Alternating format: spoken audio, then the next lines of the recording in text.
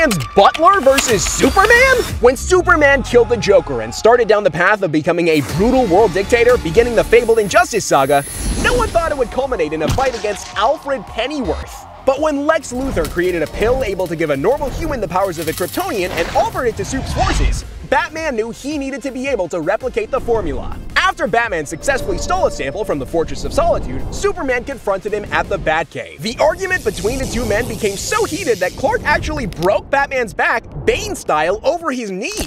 But Soups had underestimated Alfred, who took the super pill himself. Alfred proceeded to give Clark a beatdown for the ages, pummeling Superman into the floor again and again until he stayed down.